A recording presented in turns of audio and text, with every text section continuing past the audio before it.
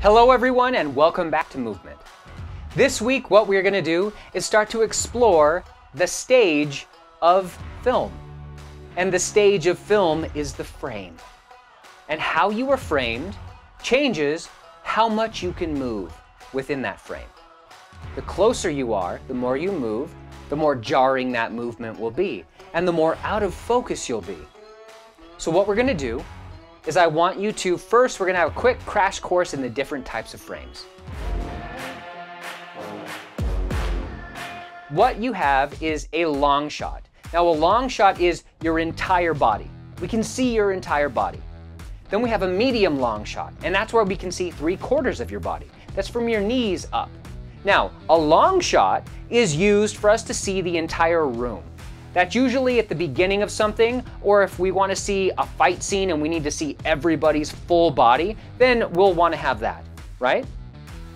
But a 3/4 scene, right, a medium long shot, is going to be anytime you're moving. It pulls us more into the story. We see all of you, but this is when a person is moving from one location to another. But if we're having a conversation, what we're going to do, and primarily most of your filming, is going to be from a mid shot to a close-up. Now a mid shot is what I'm framed in right now. It's from your hips all the way to the top of your head. And you have a little bit of what we call headroom, because if my head was at the top of the frame, it would be a little weird. It would feel a little claustrophobic. So we give a little bit of space above our head, and we call that headroom. And that just, it gives a little bit of, it puts your audience at ease. So you always want to have a little bit of headroom.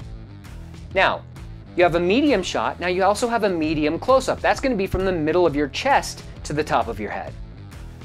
These two are going to be for conversations. And you can pop back and forth between them, because if you have two people and it's a mid shot, you can have both of them in the same frame. And if it's a medium close-up shot, if you were to do that, well, it's going to be a little bit more romantic. But if I'm facing the camera, it's going to feel more like a conversation between you and me. That's going to be the visual distance that I would have with a person that I'm having a conversation with, especially if I know them really well. A close-up is just your face. And a close-up is primarily used for big emotional reveals. If someone's really sad, really tired, really angry, we're going to want to see it, and we want an up-close view of that. Now, an extreme close-up is going to be where we take something really small and we make it really big. Whoa! Now, if it's a fight scene and we really want to see and focus on the tension between the two people's eyes, right? We're going eyes, eyes, eyes, eyes. That kind of moment, that's an extreme close-up. You're not going to use that a lot. But knowing that each of those tells a different part of the story, right? And what you're going to do is pull someone into the story and pull them out. But an extreme close-up is used for little tiny details that have big important, their importance within the story is huge. And so you need to understand how each of these frames are used within storytelling so that you can use them to your advantage. So here's what's going to happen this week. You're going to explore the different frames. So what you're going to do is you're going to set up your computer by a door. And you are going to open the door, walk into the space, and you are going to walk into the frame. And then I want you to tell us a story. But I want you to do it in each of the different frames.